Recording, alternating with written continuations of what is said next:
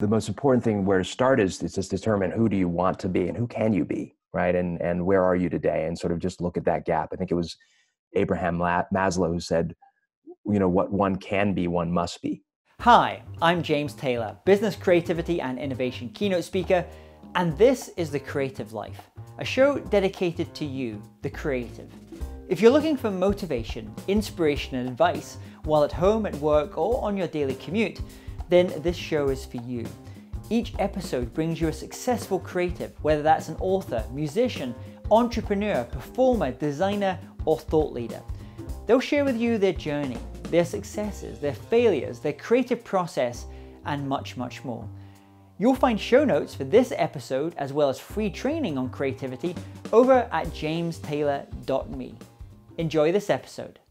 Hey, it's James Taylor here, and I'm delighted to have on the show Darren Gold. Darren Gold is a managing partner at the Trium Group, where he advises and coaches CEOs and leadership teams at many of the world's most innovative companies, including Roche, Dropbox, Lululemon, Sephora, Cisco, eBay, Activision, and Warner Brothers. Originally trained as a lawyer, Darren has also worked for McKinsey Co, been a partner at 2 San Francisco investment firms, and served as the CEO of 2 companies. He is the author of the new book, Master Your Code, The Art, Wisdom, and Science of Leading an Extraordinary Life. And it's my great pleasure to have Darren with us today. So welcome, Darren. James, thank you very much. It's a pleasure to be with you. So share with us all what's happening in your world at the moment. It's busy, but like really good busy. Right now, I'm actually spending some time with family in New York. And so I've had a chance to see this wonderful city and spend some time with my family doing that. And professionally, it's been a very full start to the year. The launch of my book late last year, and work with some really wonderful organizations. I have, as we'll probably talk about, the privilege to work with some incredible leaders of a really great group of companies. So that's keeping me very busy and very fulfilled. So to take us back, how did you get into this world of advising and coaching CEOs and leadership teams? It has not been a direct path, like most things in life, I think, at least in my life. I have a really mix of experiences in my background, including being the CEO of a couple companies. And that led me to finding what is this incredible firm where I'm a managing partner, which is a firm called the Trium Group. And it's been around for 22 years. Its mission was and continues to be to change the world by changing the way business leaders think. And it's one of the few firms in the world that really brings together 2 disciplines that I think for the most part continue to be separate, but need to be integrated. And that is the discipline of, sort of traditional strategy consulting, where, strategy execution consulting. And then the, of course, related discipline of how do you get human beings in a system to work together effectively. Call it, human performance or human potential, deep sort of transformational work. And this firm has brought those 2 things together. And that was really, as I was leading companies, what I was trying to do. I was sort of obsessed with this question of like, how do you build an extraordinary organization? And so I found a home for me to really fulfill my own mission of doing that. And that was sort of very some circumstance and good luck got me to where I am. Now, you're in New York just now. My wife and I have been watching a show called Billions. I don't know if you've had a chance to watch it. There's a character in that show. I can't remember her name. She's fantastic. She was been a number of really great TV shows before. Yeah. And she is the performance coach for Axelrod, the kind of one of the lead characters, the hedge fund managers as well. So is your life look a little bit like that when you're working with these very high, large egos, these kind of very senior executives that have a lot of ego and they have a lot of challenges in what they're trying to do? Yeah, I think it's the show's great. I do watch it, and there's some similarities, I think, for sure. But of course, like most of entertainment, it's really dramatized.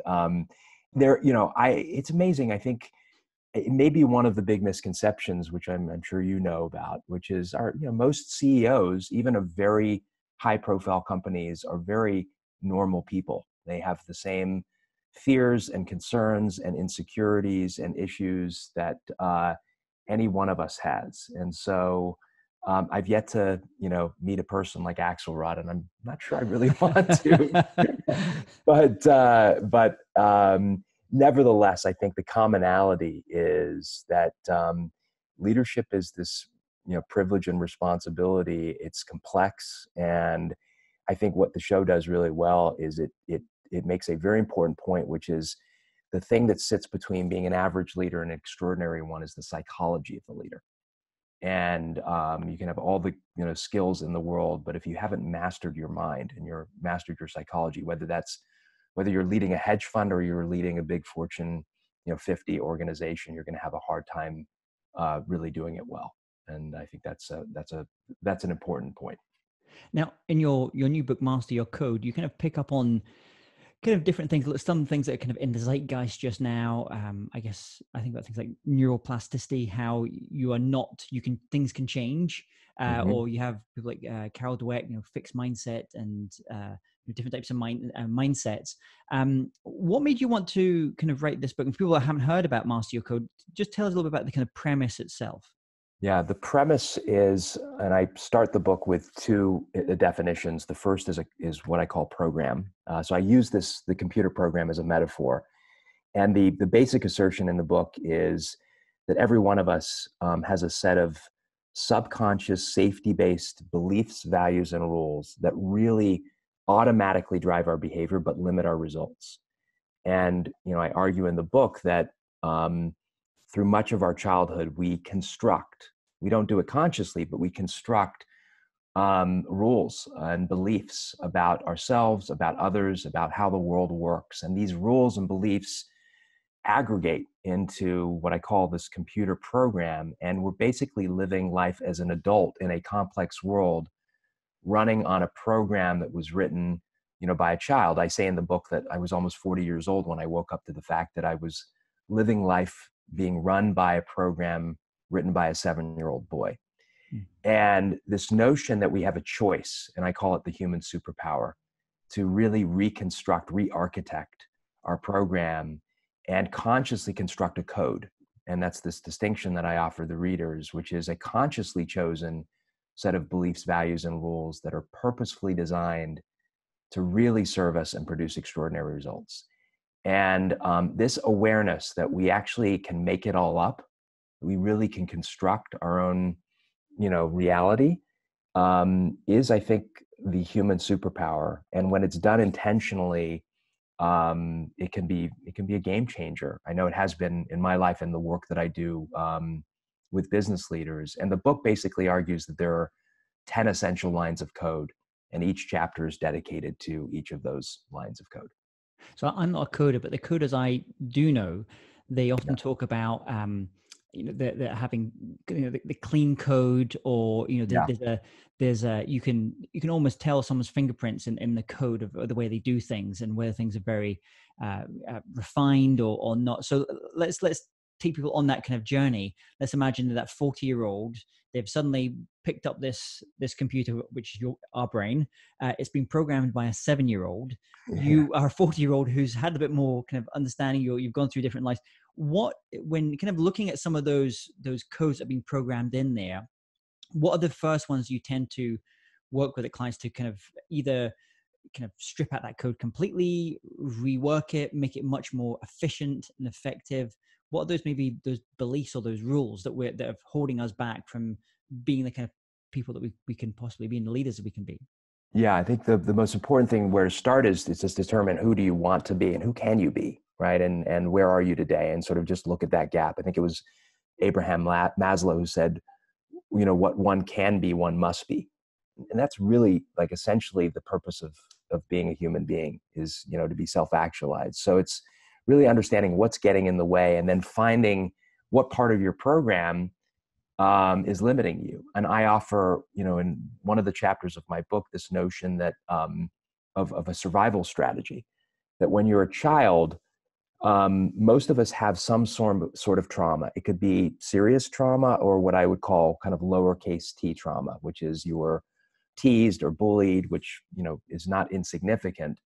And in that moment where you feel excluded, when you don't feel loved, when you don't feel safe as a child, we develop one of three primary survival strategies.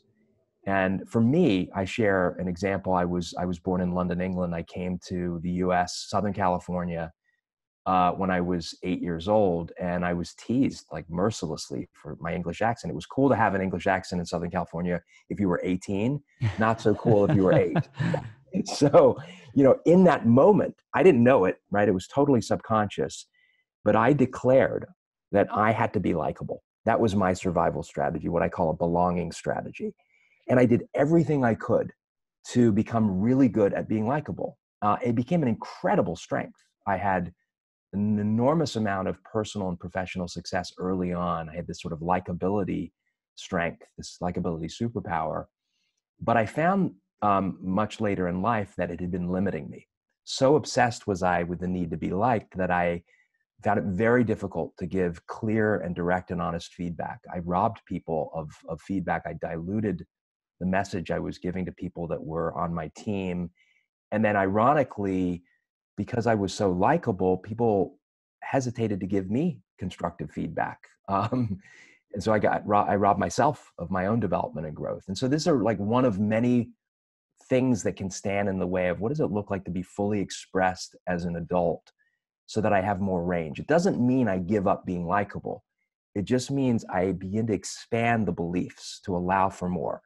And so I can go into a conversation now and not be as concerned with being likable. And guess what? I tend to be more likable, right? When I'm honest and authentic and direct and clean in my communication. So that's the kind of thing that we work on. Yeah.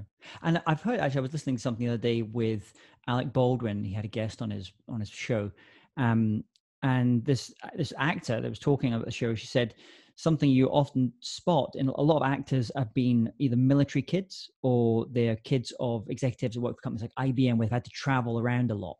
So as a kid, you get very used to going to a new city or a new country every few years, being plunked in that school, knowing no one, and how to kind of quickly build relations. How to, you say likable, how to be likable very quickly. Yep.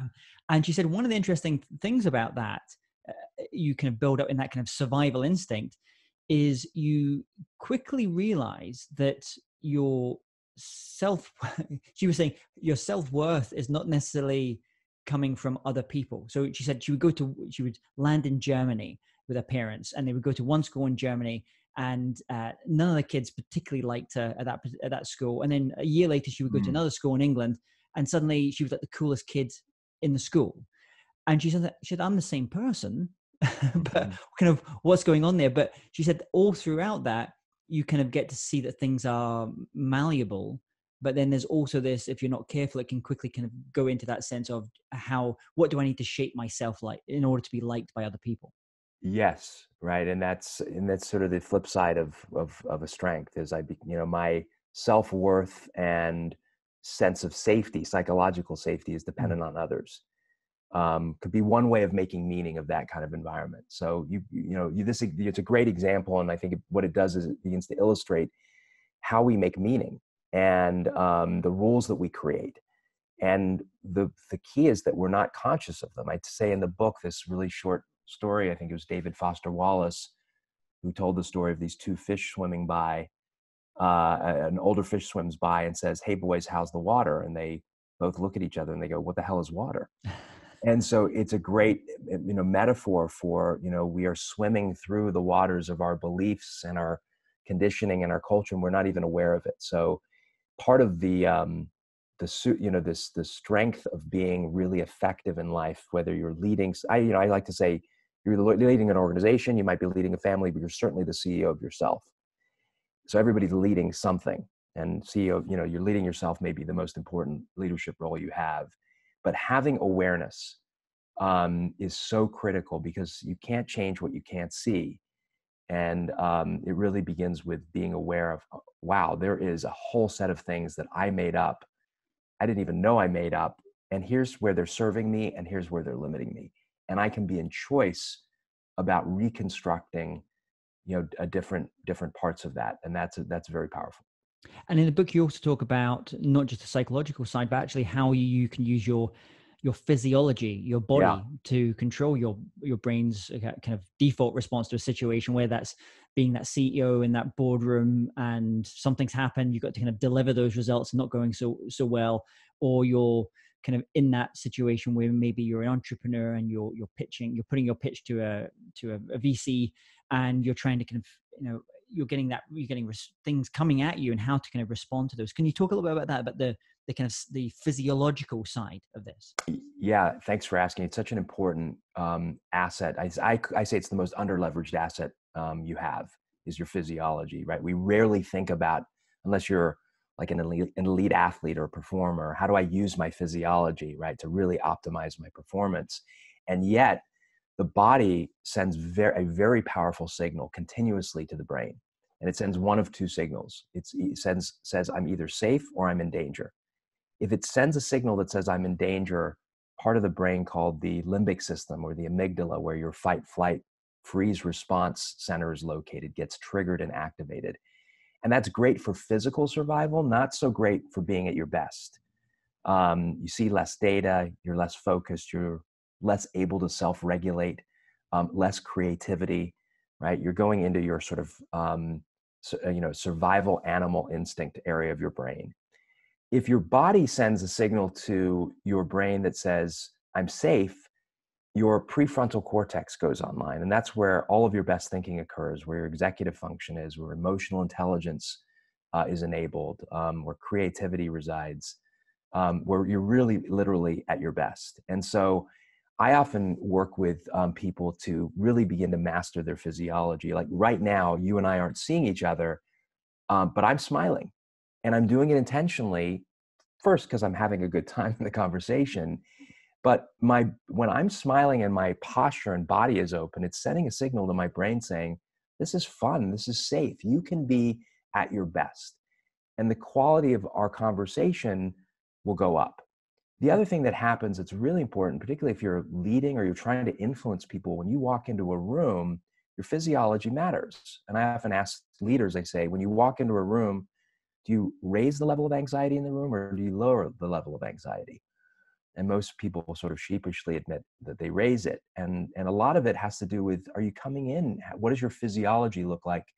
Because as mammals, we co-regulate, we mimic each other, and we can affect the whole mood and energy, and therefore performance of a room, just in terms of how we're using our posture, our facial expressions, and our breathing. So it's a very, very important thing to attend to. Now, you mentioned there about kind of creativity and the role of the kind of prefrontal cortex as well in your own creative journey. You know, for example, for writing this book, was there a time when you were kind of working on it and something it wasn't going right? Because writing a book is, you know, is a marathon affair. So maybe tell us about that, so people can get an understanding of your own process, your own creative process. Yeah, it took me sort of 2 years start to finish, and it wasn't full time because I have a full-time job writing my book. Writing comes easy to me. Thankfully, I'm really blessed to have that as a gift.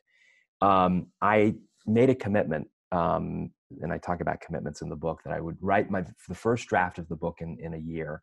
And I'd written a letter to my son that really catalyzed the writing of the book, about essentially like principles for living a good life. He was about to go to college. And it really resonated with people that read it. So I said, okay, that's going to be the construct. So it took me about just under a year to write the first draft. And I was really pleased with where the first draft landed. But, you know, like most first drafts, I mean, compare the first draft to what the book is today, and it's like it feels like a distant memory. I went through two major rewrites of the book that kept some of the content, but really found a way to like get really coherent and cogent. But I got stuck at least a couple times. And I remember on the second rewrite, it was just not coming together. It wasn't holding together in a congruent way for me. And I'm a big believer in like turning things off, going for walks. You know, my best thinking occurs when I'm not thinking about the thing I want to be thinking about. And it literally, I was literally on a walk when this idea of computer program code it literally just came to me. And I was like, yes, I think that's going to work. And then I just sort of, got back to my house, sat down, looked at each chapter against that metaphor. And I was like, yeah, I really landed on the thing that's going to kind of hold this book together. So you were kind of going back and forth between, I mean, that's actually that process you were talking about there of actually spending a year writing that that first draft. That's very usual in fiction writing, but not so usual in nonfiction. Most nonfiction writers I normally know, they kind of have this kind of rough idea that they send to a literary agent, and then they get it signed to an editor, and then only then do they actually start to write the book. But you kind of had such a very strong idea about initially what you wanted to do with this book. You kind of went straight to actually writing it. Yeah, very strong idea. I'm also a prolific reader. I could probably say, without exaggeration, 250 plus books that really are the foundation of this book. So and books have changed my life. So for me, it was a very personal endeavor. It had to be my writing. I hired a wonderful editor at the end of the process before the book got published, and she did some wonderful work around tightening. But for me, it was, I wanted, more than anything else, actually, the act of sitting down and writing, and that sense of accomplishment of having written something myself was really what motivated me to begin, regardless of what happened with the results. Now, in doing that, you got busy. You're working with these different CEOs, these executives in the company. When did you find time to be able to do this writing? What did you find worked for you? Mostly on the weekends. I would just carve a few hours out, and then sometimes just like, I'll admit, like on my train ride into work, I had an idea and I couldn't help but sit there and write. So there were little patches of that as well, but it was usually on the weekends. And my children were kind of old enough where I had a little bit of space to do that. And again, I didn't struggle to get that first draft out. I really had a sense of what I wanted to write, and it was just about getting enough time to let it come out. Going through that 2-year process of ideating, writing the book, going back, when was someone like Seth Godin would call it the dip, the darkest moment, the approach to the cave, in this whole process? When was that most difficult time for you, and what did you do to kind of come out of that? Because you coach people all the time. What kind of self-coaching were you having to give yourself in order to kind of push through that period? Yeah, I would call it a shallow dip. I didn't have that one, like, the depths of despair kind of moment where I was like, reassessing whether I should even, do this. I think it was probably that time where I just was struggling to, like, the chapters weren't tied together. They weren't tying together the way that I wanted. It didn't feel like a coherent book. It felt like, a dozen really good ideas that had kind of some loose thread pulling them together. And that was when I was like, I just can't quite figure out what this is going to be. And I had multiple attempts. And so, the coaching that I was giving myself and the coaching that I give everybody it is around the power of mindset and belief. And so, for me, I had some frustration and some challenge, but underneath it all was a constant reminder that I have a gift to give to the world. I'm going to write an extraordinary book. By the way, whether that's true or not is sort of irrelevant. I say in the book, it doesn't matter whether the belief's true or not, it's whether it's going to serve you. And that was a belief set that was certainly going to serve me through this 2-year process. And so I just kept reminding myself, I had done the work, I was prepared.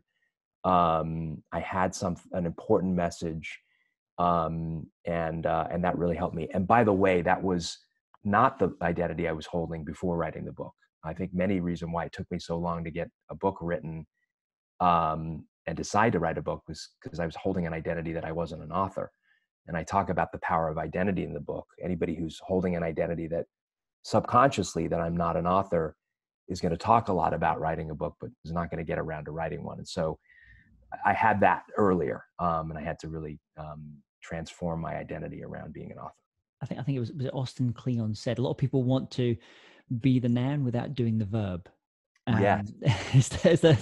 They want to be speakers without speaking. They want to be, entrepreneurs without actually building businesses and shipping stuff as well. Is that challenge. You live in Silicon Valley and that whole kind of world where things are moving very fast all the time. Is there an online resource or an online tool or an app like Evernote, for example, that you find very useful in the work you do? In the work that I do, not really. I mean, I would say, there are people that I'm working with that want to become, more mindful and want to take up meditation as a practice. It's not sort of core to what I do, although I do meditate daily. So there's some great, apps out there. Headspace and Calm are two of them. Even just the embedded technology in your phone or on your watch around. I think, Apple has a Breathe app that will remind you just to consciously pause. But those are a few of the technologies and apps that I've found to be helpful. What about if you to recommend one record, one album, and one book to our listeners, not your own book? What would those be? Oh, wow. I would say, let me start with the book, because I'm more of a bibliophile than I am an audiophile. I would say A Failure of Nerve by Edwin Friedman. It's probably the #1 book that I recommend to the CEOs that I have the privilege of coaching. It's a 20-year-old book, but it's timeless. And I think it's actually even more timely now. And it's such a profound read that it's hard to synthesize it. So I'm just going to leave it with that kind of strong recommendation. Hopefully it'll tantalize your listeners.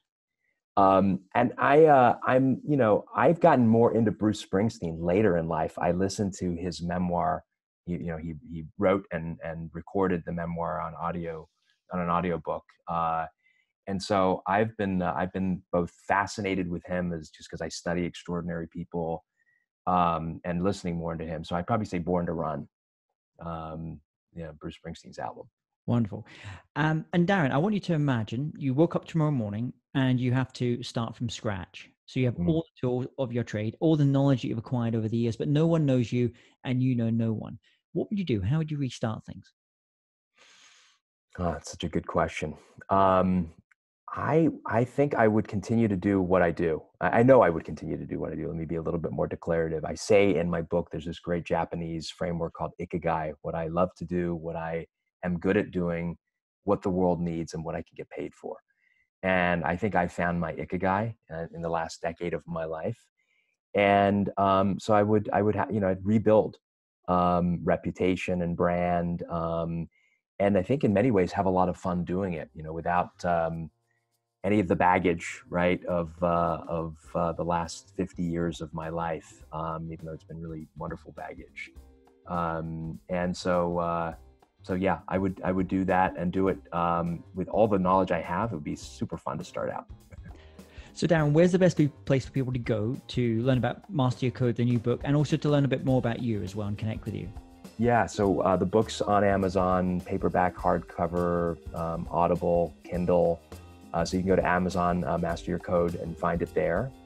And I have a website, Darren J. Gold, DarrenJGold.com, and you can go there for more resources. And I do a weekly email. You can join my mailing list there and learn more about me and my work. Fantastic. Darren, thank you so much for coming on the show today, sharing with us all about your creative life. And I wish you all the best with the book and all the best with all your coaching work. Thank you. It's been a real pleasure. I appreciate you having me. If you're interested in living a more creative life, then I'd love to invite you to join me as I share some of the most successful strategies and techniques that high-performing creatives use. I put them all together in a free downloadable ebook that you can get by going to jamestaylor.me. That's jamestaylor.me to get your free downloadable ebook on creativity.